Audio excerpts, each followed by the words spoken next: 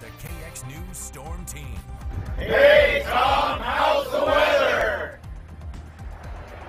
Yeah, those are some of the members of some of the motorcycle clubs around western North Dakota that last Saturday got together and made sure that over 1,000 kids had a really fun Saturday and lots of candy, too. So I want to thank all of them for doing that last Saturday. And let's go ahead and take a look at the weather headlines.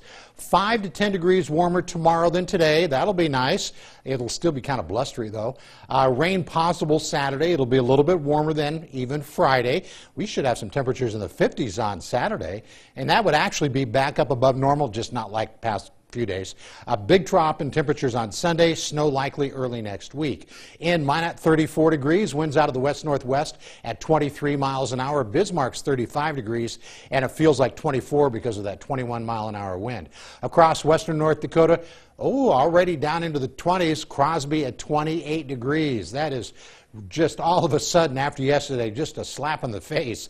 Look at this. We've still got that northwest wind blowing. Most of the temperatures are around freezing or just a few degrees above, and it is pretty blustery. So the wind chills right now are mainly in the low 20s, a little bit colder than that in Crosby, but still a very, very breezy day. Now, the new drought monitor came out, and I have to tell you, I don't understand why there wasn't an improvement. Remember a couple of weeks ago, Williston had like 6 inches of snow, and a lot of places had 1 to 2 inches of rain, and then that Thursday when it came out, nothing changed. I just don't get it. And this week, I kind of understand that it got worse than last week because we didn't get any precipitation, but it never changed after all that snow and that rain.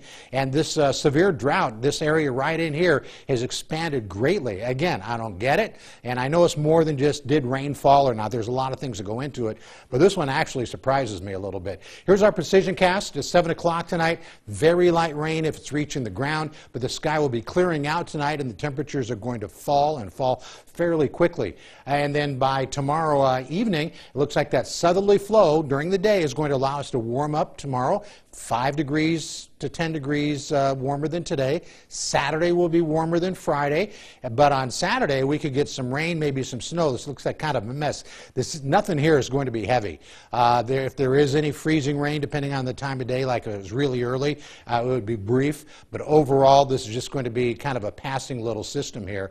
And then our next decent chance of snow is going to arrive on Monday. So the next 72 hours for Dickinson, 40s, 50s, and then the temperature starts falling back again on Sunday, and kind of pick up a theme here, being windy over the weekend, at least in Dickinson.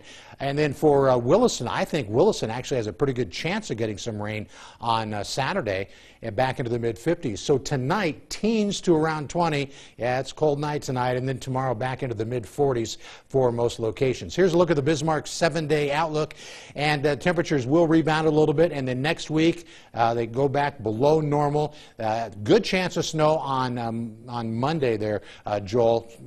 Pretty much everywhere in western North Dakota is going to have that chance.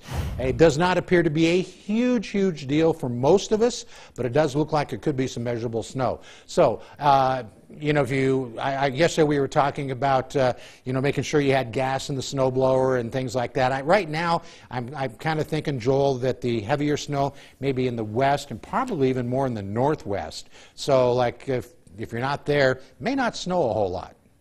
You just never know where you're going to get it, but no way to go back to those 70s we just saw a couple days ago here, even though we'd like that. Boy, not this week. That isn't going to happen this week at all.